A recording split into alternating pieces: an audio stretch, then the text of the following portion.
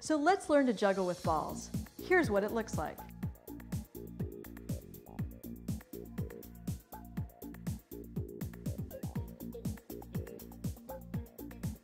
Let's start by taking one ball in your right hand. Using an underhand motion, you're going to throw the ball across your body so it peaks slightly above the left side of your forehead, like this. Picture an imaginary painting canvas, just like you did with scarves, and aim for those corners of the canvas. So let's practice throwing one ball back and forth, starting with the right hand. When you drop, just take your time picking up the ball, remembering to bend at the hip, and join back in when you're ready. So here we go, from the right. And back to the other side. Nice job. Repeat. And back.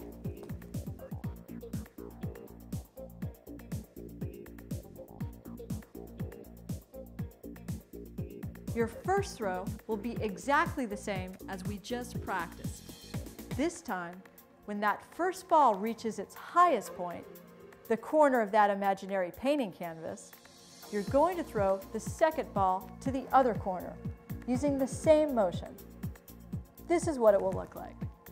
Throw, throw.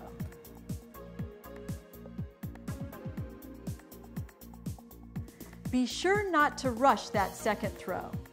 Wait until the first ball reaches the highest point before throwing the second. Take your time and relax. Try it with me. Throw, throw. Let's do some 2-throw reps, pausing to take a breath between every 2 throws. And this time, alternate the side you start on. First from the right, breathe and relax, and then from the left. Again from the right, pause and breathe. Now from the other side.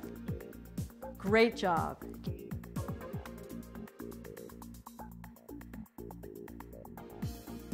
Place one ball in the center of your palm and have the other resting in your thumb, index, and middle fingers, like this.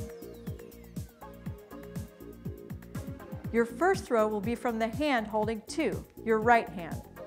Throw the ball resting in the front of your hand over to the corner. And when that peaks, just like you did with 2 balls, throw the ball from your other hand in the same motion to the other side. And when that one peaks, throw the third ball over to the other side and stop. Let's see how that looks.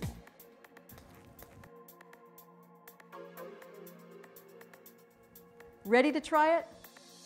Don't worry, this is where it gets fun. Relax and remember to breathe. Bend your knees slightly, abs in nice and tight. Here we go. Great job. Pick up any drop balls, take a deep breath, and let's try that again. Ready? Nice. Now, if you're hesitating to throw that third ball, or not throwing it at all, count your throws out loud. When you say 3, make sure you release that third ball from your hand. It doesn't have to be a perfect throw. It doesn't matter where it goes. The important thing is to get it out of your hand. So it'll be like this. 1, 2, 3. Get that third ball out of your hand. Break yourself out of the habit of stopping at 2. Let's try that together. 1, 2, 3. Release that third ball. Here we go. 1, 2, 3. Now, don't stop at 3. Try to keep going and get as many throws as you can.